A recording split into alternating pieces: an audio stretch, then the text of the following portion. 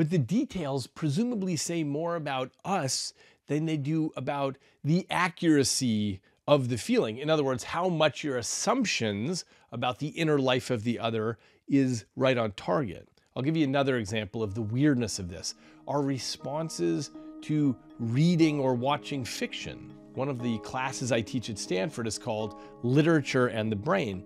And an issue I always talk about with amazement is the fact that we shed tears, or we laugh out loud, or we worry, or we agonize over the pain of somebody else, someone we know is not real. You're reading about, let's say, Jon Snow in Game of Thrones, and you're aware that the whole world he's in isn't even real. The author can tell us, look, this is fiction. There can be a giant sign in front of you that says, this is a string of words depicting a world that is totally made up, and it won't stop tears running down your cheek when something bad happens to Jon Snow. Now, I'll come back to literature and empathy in a moment, because I think literature is one of our most important tools for expanding the fence lines of our empathy.